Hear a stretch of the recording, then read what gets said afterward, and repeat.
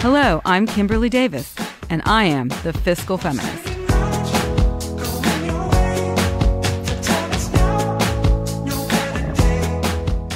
Hi, everybody. Thanks for joining me today on this podcast for the Fiscal Feminist. I am Kimberly Davis, also known as the Fiscal Feminist, and I'm really excited about today's podcast. It's a very timely topic in my mind. It's addressing a number of different topics, and I'm calling it Crypto, Community, BFF, and Playlists. Is this the way forward for women investors, or is it style over substance and groupthink? This is a big question on my mind right now as I read about the multiple things that are out there for women to access in relation to their investing. So let's rock and roll and dig into this topic. So there's a quote by Ayn Rand, and I'm sure I'm not saying her first name right, but bear with me. And the quote is, "Money is only a tool. It will take you wherever you wish, but it will not replace you as the driver." Whether you agree or disagree with her general philosophy, I think the quote is a good one because, we are masters of our own universe, and we really are pretty much in control of how we react to money, how we handle it, and how we incorporate it into our lives. So, with that said, I think a lot about women and money, and I have read that fear, anxiety, inadequacy, and dread are words that 47% of women with at least $25,000 of investable assets associate with financial planning and investing, according to a March 2020 U.S. Bank Woman and Wealth Insight study. According to the Federal Reserve, women are less comfortable managing their retirement investments and making investment decisions than men are. So only a fraction of American women, 26%, is investing in the stock market. That's only a quarter of women. Why is this the case? Well, in my opinion, largely it's simply an issue of avoidance, fear of the unknown, and it's a long tradition of a lack of financial guidance to and discussions with our daughters and younger women. The narrative has not really been to discuss these issues with women when they're younger. And that's kind of a historical, kind of thing, as, women weren't even owning property until the late 1800s, early 1900s. They couldn't really get a credit card in their own name until the 70s. So, I think we still have a ways to go on teaching our girls and our younger women about their financial future.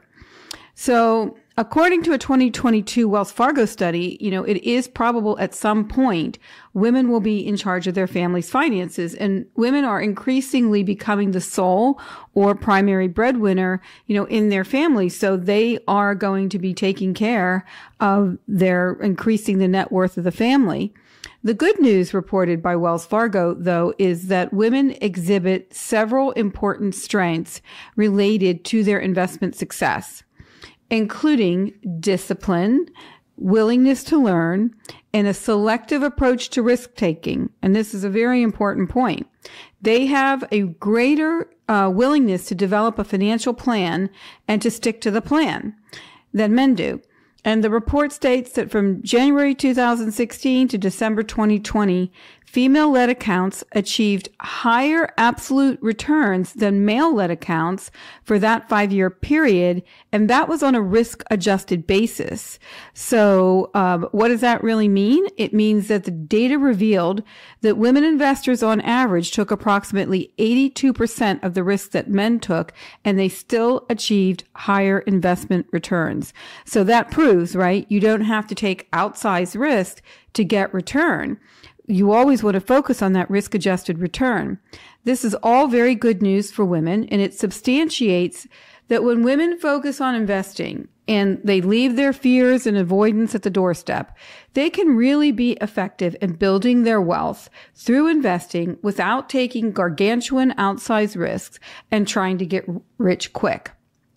So let's segue into what I really want to talk about today, which is the state of play with women and crypto.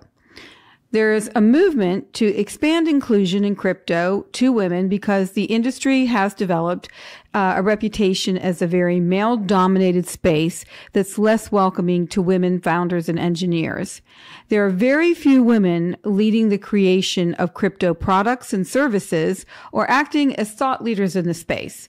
A December 2021 report by CryptoHead found that less than 5% of all crypto entrepreneurs are women.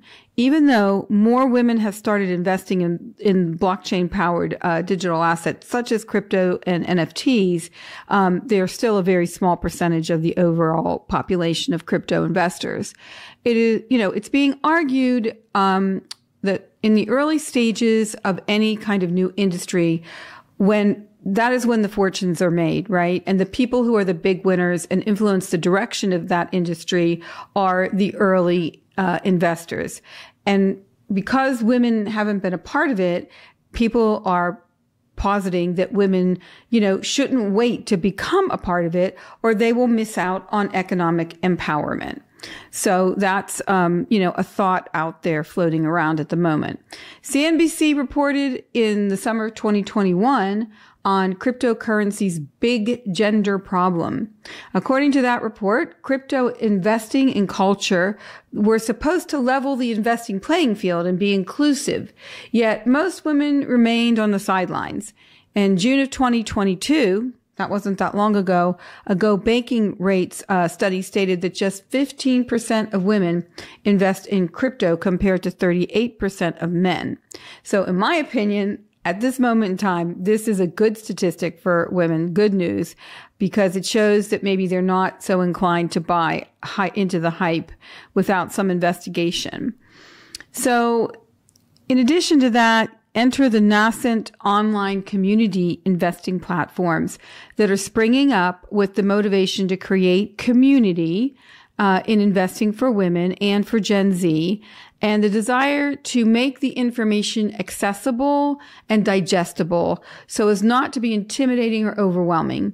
These communities can be accessed through apps and websites, and in an effort to diminish the idea that investing is difficult and complicated, they're colorful, they're kind of hip, and they have a platform for women and anybody who's on the app to share their ideas about what to invest in. So we're going to talk about that later. So hold that thought. More on that later.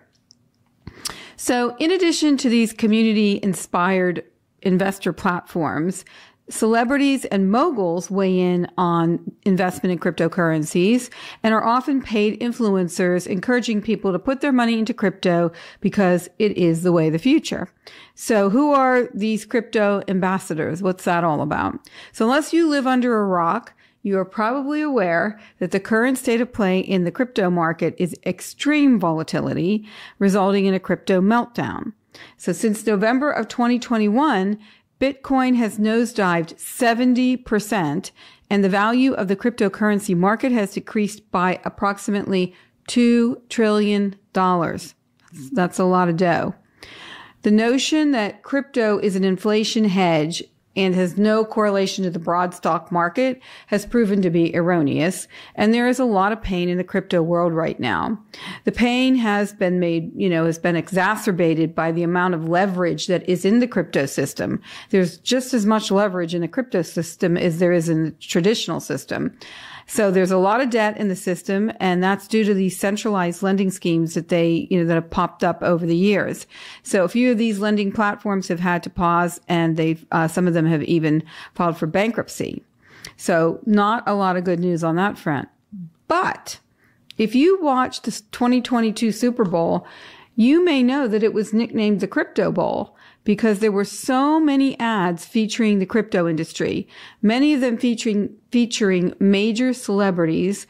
If you remember, there was a commercial by Crypto.com featuring Matt Damon, and the tagline was "Fortune favors the brave." Pretty big statement.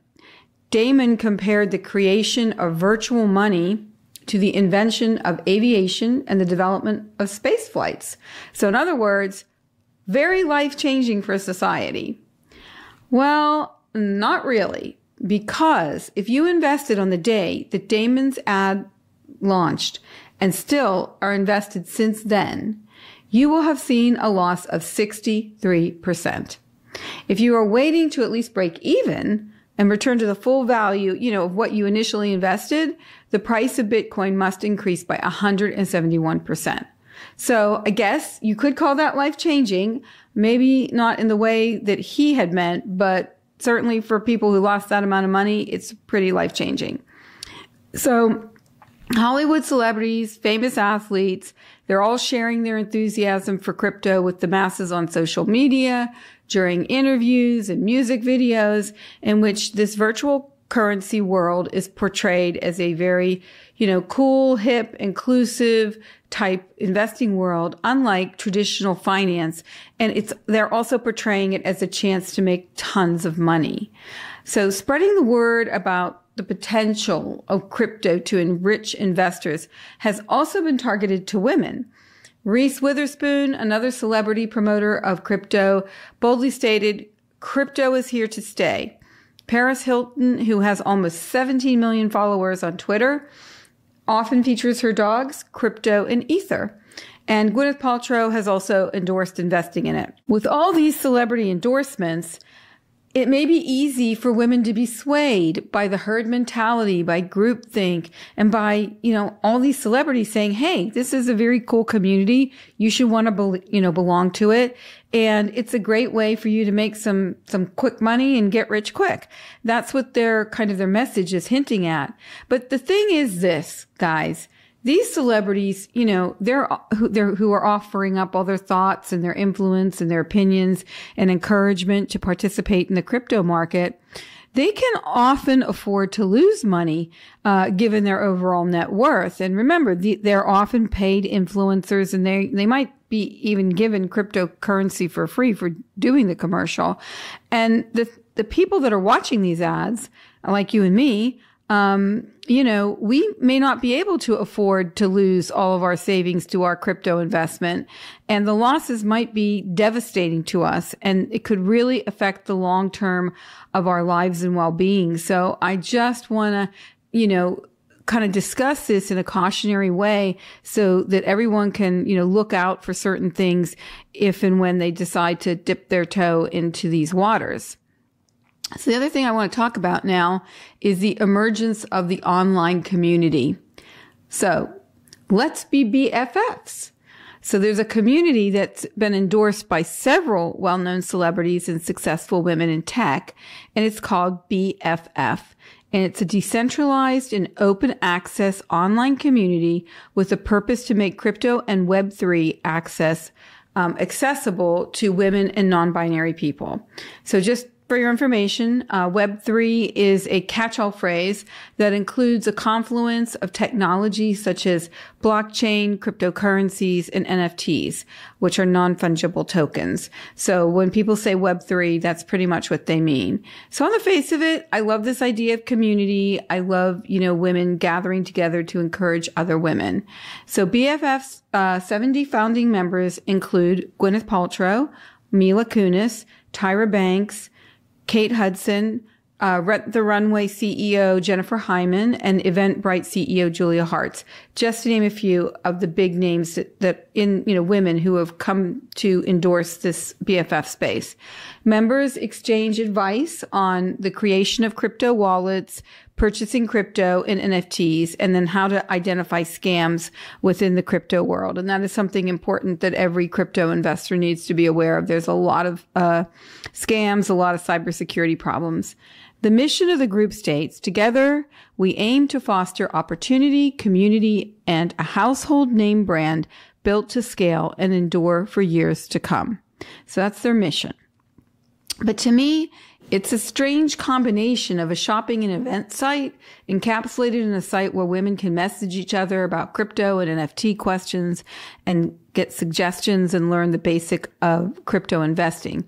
Because it drives engagement through some promotional giveaways and live events.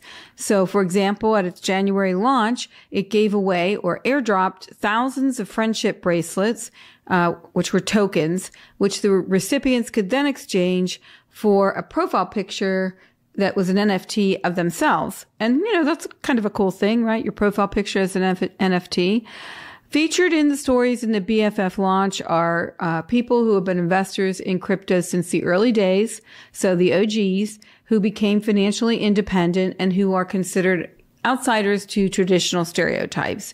And crypto investing enabled them to be successful while being their authentic selves. Again, a very laudable situation and goal. According to Britt Morin, a co-founder of BFF, a lot of the OG crypto people are so thankful for BFF, Morin says, because at the end of the day, by expanding the market size of who's participating in crypto, everyone wins. So I don't want to be, Debbie Downer or too skeptical, but this sounds a little bit like multi-level marketing to me. Getting more people in means the original people make more money, and then you make money off the people who come in later. And it doesn't really kind of resonate with me when as an investment, as a solid investment strategy. I'm worried that women will be swayed by women celebrities and get caught up in this excitement of these really colorful and fun websites with apps and giveaways and events, and not ask the most important question. Is investing in cryptocurrency a sound idea for building my wealth over the long term? Do I understand it? And is it more akin to gambling? And I really want women to be asking those questions, because nothing is simple or straightforward in the crypto world. Another investment platform with the design of TikTok and the playlists of Spotify is an investing app for women that was recently launched. It's called Alinea, and it was founded by two Gen Z women, both 25, who met in an economics class at Columbia University. So pretty smart cookies. They raised $2.1 million in seed funding for their app. So they definitely got some notice and some gravitas by raising that money. Their thesis is that Gen Z has a large share of purchasing power. Women constitute only 15% of the crypto investor market, and women who are single after the age of 65 make up approximately 49% of the population, and they all need investing tools that will last through retirement. So the Alinea app's mission is to be a platform that is user-friendly and educational, and that will enable women of all income strata to build their wealth through traditional investing and crypto investing. So I love that the mission is educational and incorporates different ways of investing. This is an amazing mission if it is executed properly. The tagline is, we are changing the way the next gen invests. Express yourself. It's investing gone social. So I like that younger people are involved. They're trying to get some excitement going for investing, and they're starting, apps and mechanisms that are relatable to the people that they're aiming it towards. This is all good. That's all good stuff. The Alinea founders say the first investment is the most difficult step, and creating a friendly, familiar, fun, and community-oriented experience will encourage women to be positive about it, embrace the benefits of it. And again, that makes a lot of sense. The app allows users to see how their friends on the app are allocating their funds by their playlists. And that's essentially a list of what you're investing in. So you make your own playlist of the investments that you decide you want to put your money into. The premise to the investing in the app, and this is where they're starting to lose me a little bit, is you invest in what you know and believe in. Put your money where your mouth is and create your own thesis of investing. So, for example, if you wear Lululemon and you like it, you invest in Lululemon. If you like Apple products, you invest in Apple. If you want a certain car that you like, maybe a Tesla, you invest in Tesla. That kind of thing. So they are encouraging you to invest in things that you know and you like, and to put your money where your mouth is. And app users are encouraged to do this and to invest in things that align with their beliefs. With respect to the educational element, in their words, they provide bite-sized insights so you can tap and scroll to learn about companies and investing. So I applaud the effort to generate community, excitement, and the dissemination of bite-sized insights in order to get women to start investing. But, and here's the big but, not everything that is worthwhile and reaps benefits should be reduced to a soundbite and group thinking. So if I share my playlist with you and you invest in what I'm investing in and you don't know why I invested in it, and I don't even know maybe why I invested in it, but maybe because I like to wear those leggings. Well, I'm not sure that's a sound investment strategy. And I also believe it could lead to a very bad place. So fundamental analysis of the underpinnings of an investment is essential to understanding why you should or you should not make the investment and how it fits into your overall plan, your overall strategy. I get a little bit worried about bite-sized and let me see what you're investing in and maybe I'll invest in it too. That is not, in my opinion, a thought out strategy that is good for the long term and could have some pitfalls. But, it's not just a Gen Z thing. MasterCard just created the Bell Block. In June 2022, they launched the Bell Block, which is a community focused on educating and empowering women and non-binary individuals to benefit from Web3 technology and crypto. So MasterCard's global crypto and blockchain team partners with the Web3 community to provide education about crypto and the blockchain. That's good.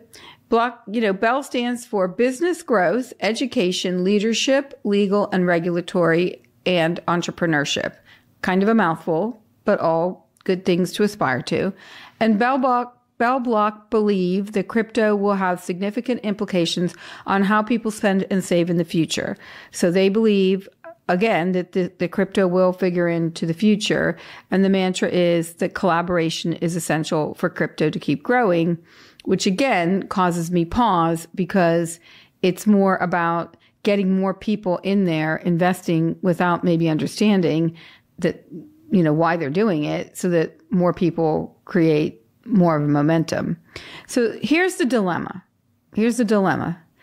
I'm happy that the platforms are being created to educate women about investing and to encourage women to be proactive about wealth creation and investing. That is fantastic. This is a big step forward. We need this to keep going. However, what I'm really concerned about is the reductivism of the messaging. So what do I mean by that?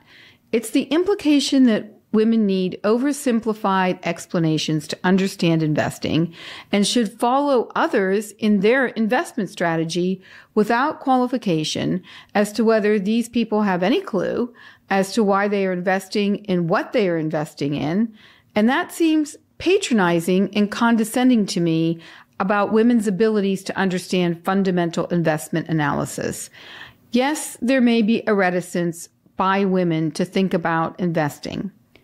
But if we could create robust educational platforms, then the messaging over time will begin to change and resonate.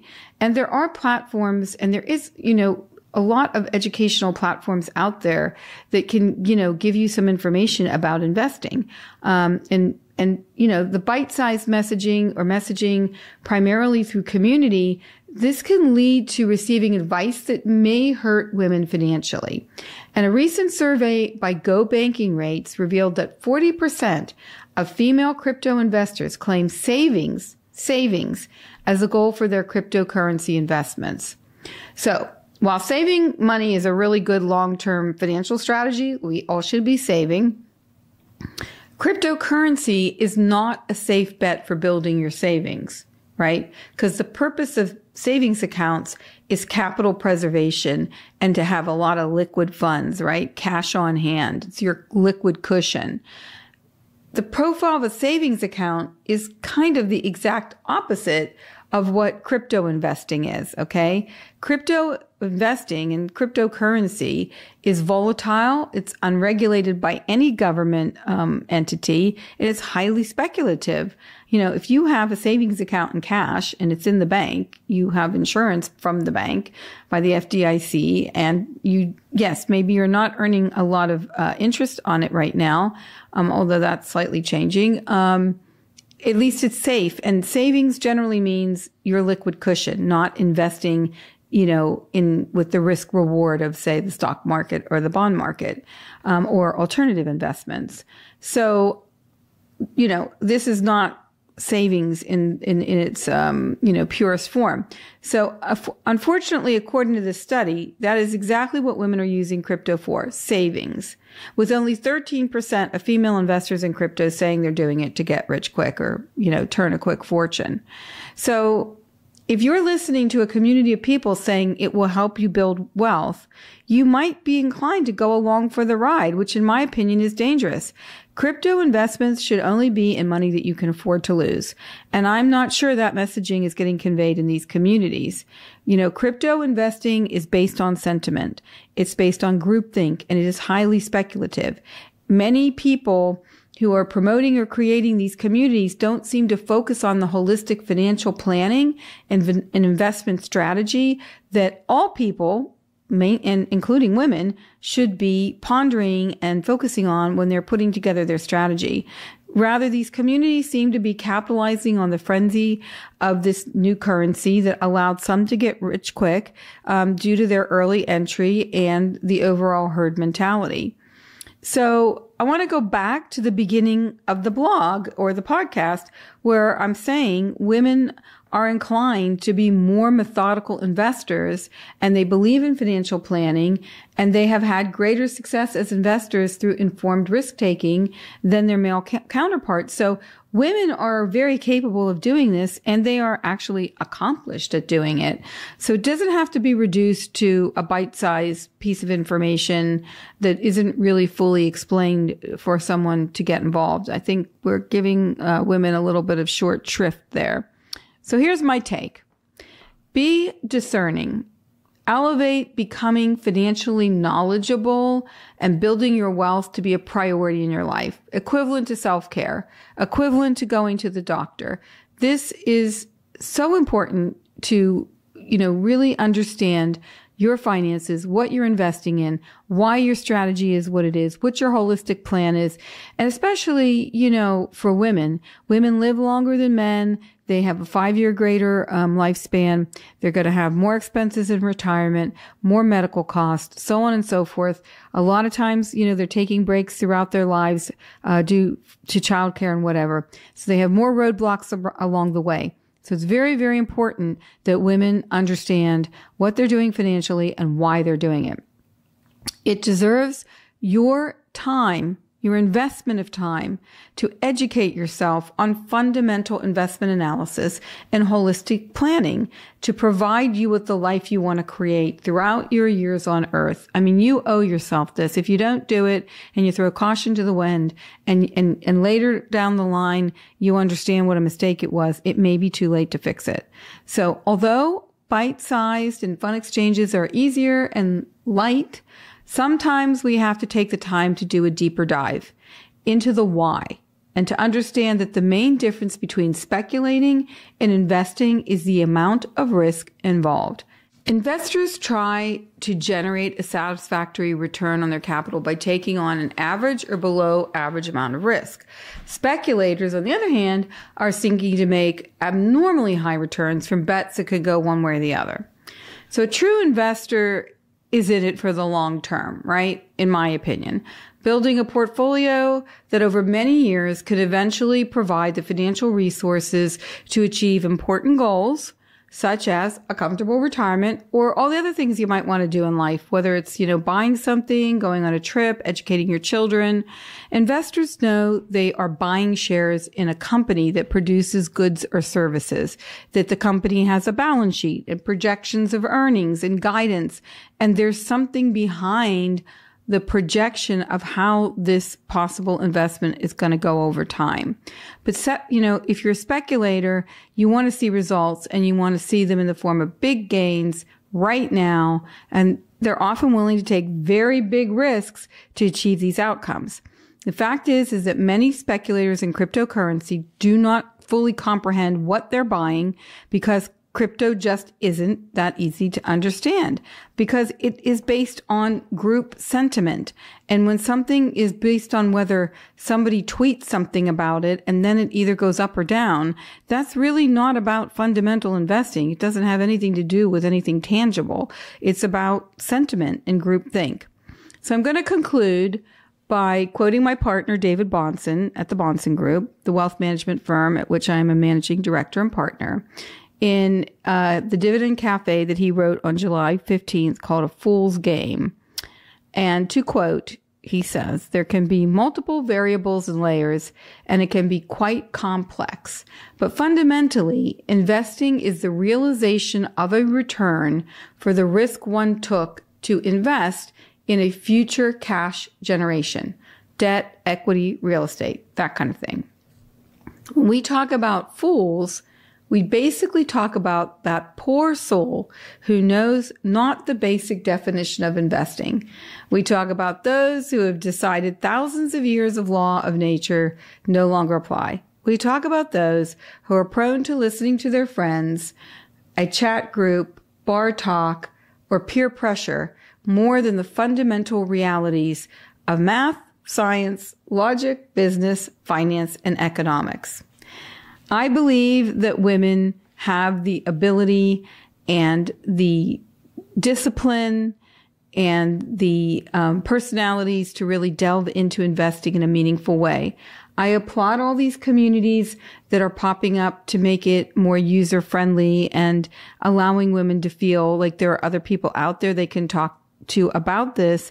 But I would caution everybody that all that glitters is not gold, and to really take a cautionary approach to it. You can listen, but I wouldn't act unless you completely understand what you're doing and you're, especially in the crypto world, willing to lose your money. But buying investments based on what other people are doing, without understanding their analysis in my opinion, is a very dangerous game. And I just wanted to caution everybody about that. So that's it for this time. Please, if you liked and enjoyed this podcast, please rate it 5 stars. Please subscribe to it. You can follow The Fiscal Feminist at The Fiscal Feminist on Instagram. And you can also check out the website, www.thefiscalfeminist.com. Thanks so much for joining me today. See you next time. The Bahnsen Group is registered with Hightower Securities, LLC, member FINRA and SIPC, and with Hightower Advisors, LLC, a registered investment advisor with the SEC. Securities are offered through Hightower Securities, LLC. Advisory services are offered through Hightower Advisors, LLC. This is not an offer to buy or sell securities. No investment process is free of risk, and there's no guarantee that the investment process or the investment opportunities referenced herein will be profitable.